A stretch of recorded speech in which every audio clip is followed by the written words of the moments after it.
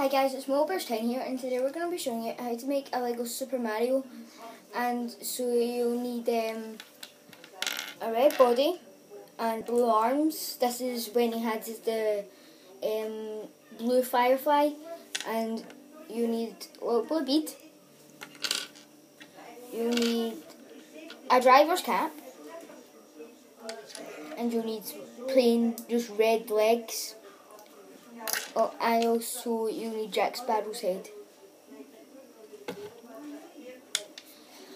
And yeah, Super Mario is a lot of fun to play on DS, Wii U, all the ones that you can get Super Mario on. It's really good. And on the next video of Super Mario we'll be doing, we're going to be showing you how to make a Lego Goomba. And so the next video we're doing on Super Mario is a Goomba. That's the little black things that come up and try and kill you, like the very first things you see. We might be doing the tortoises, or we might be doing the blue firefly. We don't know, but here's our finished Super Mario.